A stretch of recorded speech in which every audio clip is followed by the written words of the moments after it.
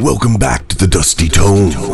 In this episode, we return to Arthur Machen's classic, The Great God Pan, for Chapter 4, The Discovery in Paul Street. In the previous chapter, the story focused on Villiers, a well-to-do Londonite, and his chance meeting with an old college friend, Herbert, who is currently living in squalor and despair after he got involved with a mysterious, beautiful, but unsettling figure named Helen, who took him for everything he had and then left him. Villiers had a long conversation with his friend Austin, which only points out more weirdness and supernatural elements surrounding Herbert, and more specifically, his enigmatic spouse. If you missed any of that, I'm putting up a link to the Great God Pan playlist right now so you can catch it from the beginning. Now let's see where this mysterious thriller weaves its threads as our chatty friend Mr. Villiers heads over to the occult-consumed Clark's house to share his newly found info with him. Enjoy part 4, and we'll see you on the other side.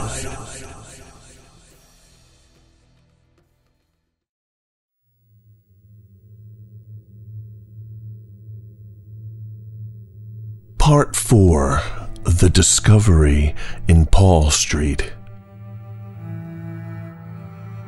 A few months after Villiers' meeting with Herbert, Mr. Clark was sitting as usual by his after-dinner hearth, resolutely guarding his fancies from wandering in the direction of the bureau.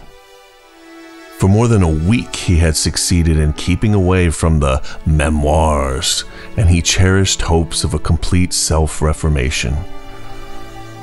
But in spite of his endeavors, he could not hush the wonder and the strange curiosity that last case he had written down had excited within him. He had put the case, or rather the outline of it, conjecturally to a scientific friend, who shook his head and thought Clark getting queer, and on this particular evening Clark was making an effort to rationalize the story when a sudden knock at his door roused him from his meditations. Mr. Villiers to see you, sir. Dear me, Villiers, it's very kind of you to look me up. I have not seen you for many months. I should think nearly a year. Come in, come in. And how are you, Villiers? Want any advice about investments? No, thanks. I fancy everything I have in that way is pretty safe. No, Clark, I have really come to consult you about a rather curious matter that has been brought up under my notice of late. I'm afraid you will think it all rather absurd when I tell you my tale. I sometimes think so myself, and that's just why I made up my mind to come to you, as I know you're a practical man. Mr. Villiers was ignorant of the memoirs to prove the existence of the devil. Well, Villiers, I shall be happy to give you my advice to the best of my ability. What is the nature of the case? It's an extraordinary thing altogether. You know my ways. I always keep my eyes open on the streets, and in my time I have chanced upon some queer customers, and queer cases too. But this, I think, beats all. I was coming out of a restaurant one nasty winter's night about 3 months ago. I had had a capital dinner and a good bottle of Chianti, and I stood for a moment on the pavement, thinking about what a mystery there is about London streets and the companies that pass along them. A bottle of red wine encourages these fancies, Clark, and I dare say I should have thought a page of small type. But I was cut short by a beggar who had come behind me and was making the usual appeals. Of course I looked around, and this beggar turned out to be what was left of an old friend of mine, a man named Herbert. I asked him how he had come to such a wretched pass, and he told me. We walked up and down one of those long, dark Soho streets, and there I listened to his story. He said he had married a beautiful girl, some years younger than himself, and, as he put it, she had corrupted him body and soul. He wouldn't go into details. He said he dared not, that what he had seen and heard haunted him by night and day, and when I looked in his face, I knew he was speaking the truth.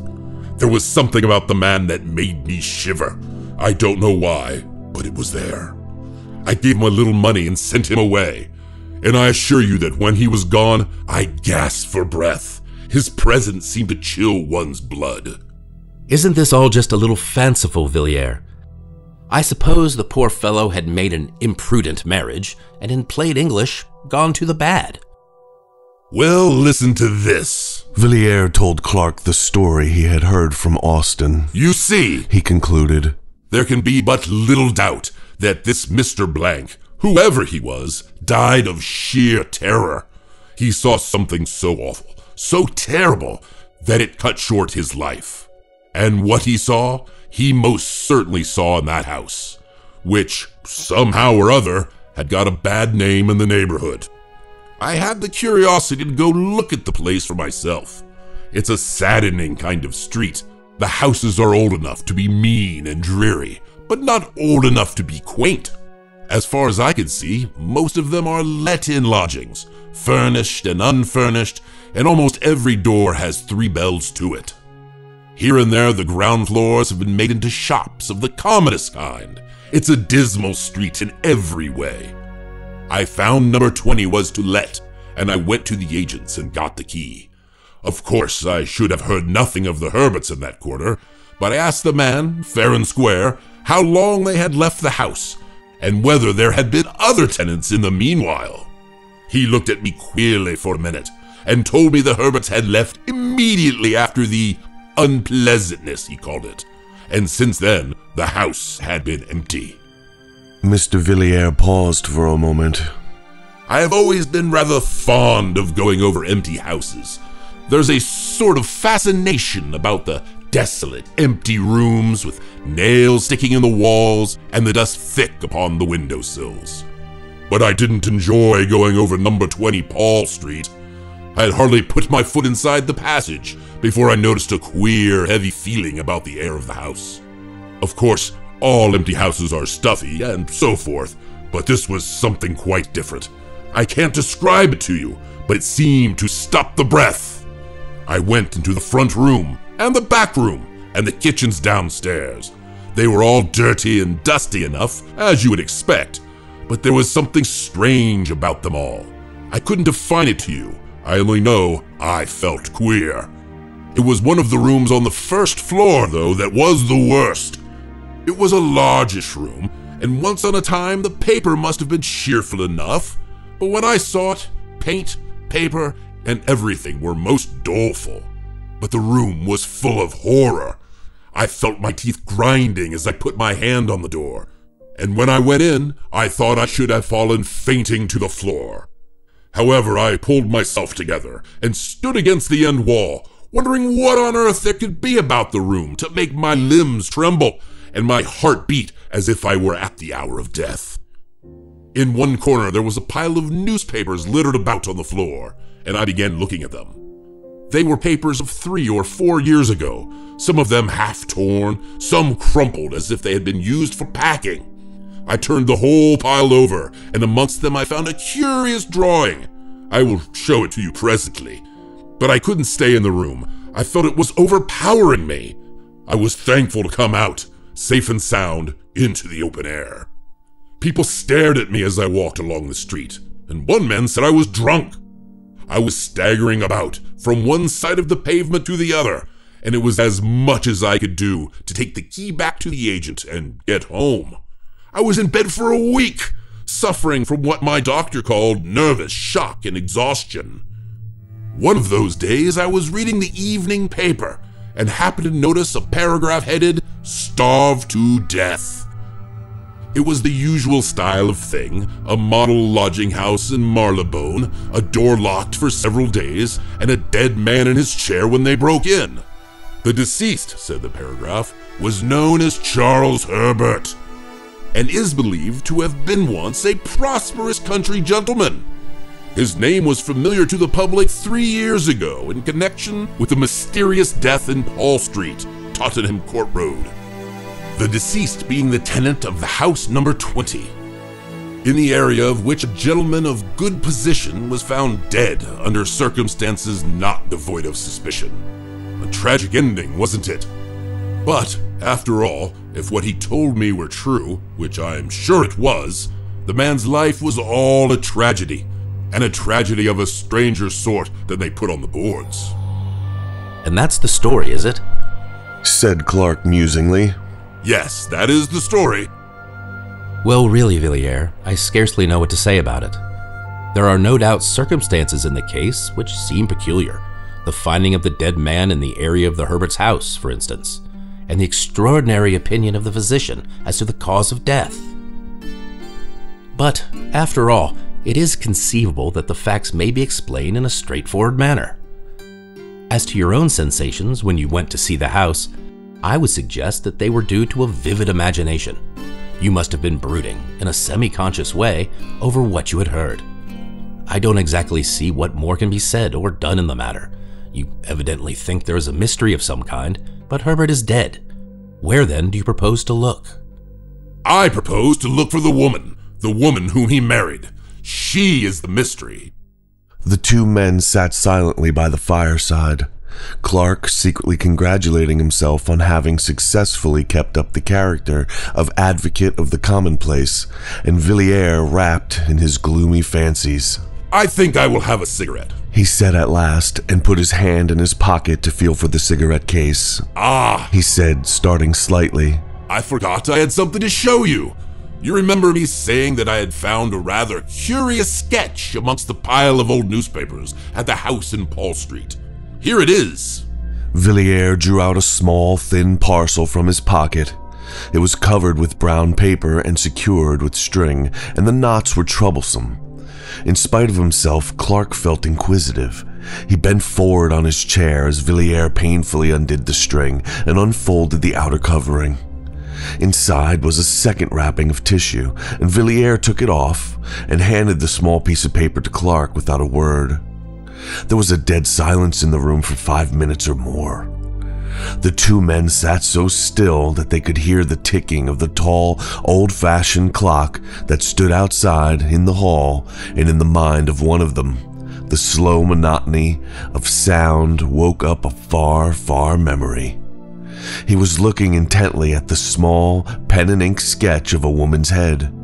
It had evidently been drawn with great care and by a true artist, for the woman's soul looked out of the eyes and the lips were parted with a strange smile. Clark gazed still at the face.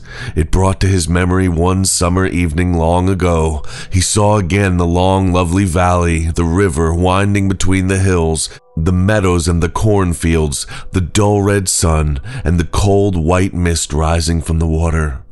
He heard a voice speaking to him across the waves of many years, and saying, "Clark, Mary will see the god Pan!" And then he was standing in the grim room beside the doctor, listening to the heavy ticking of the clock, waiting and watching the figure lying on the green chair beneath the lamplight.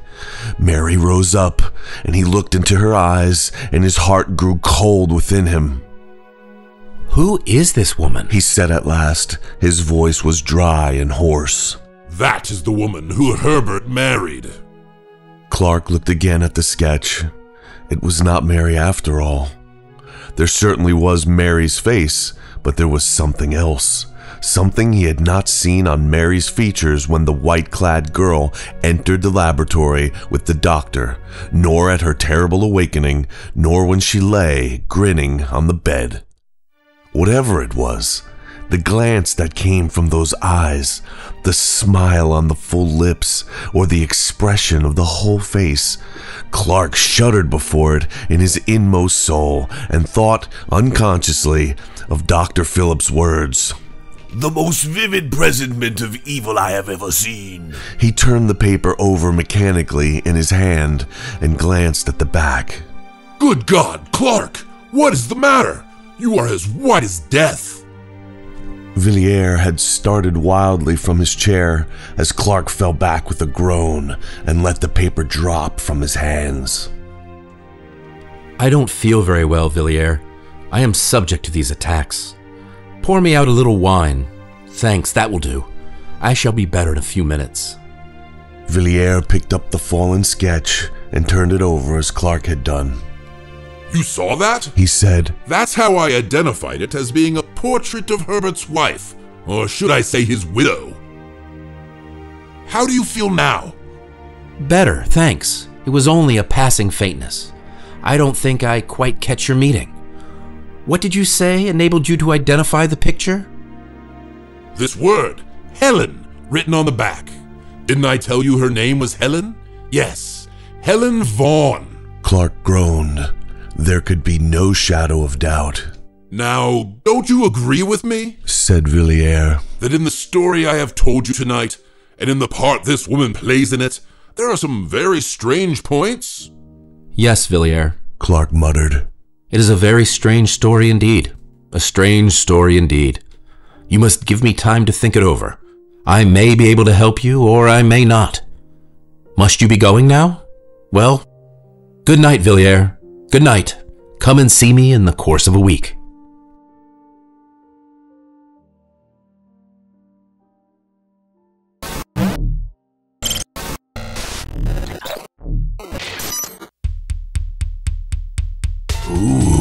Well, it seems confirmed that our dark doctor really did do a little more to poor Mary than just break her, huh?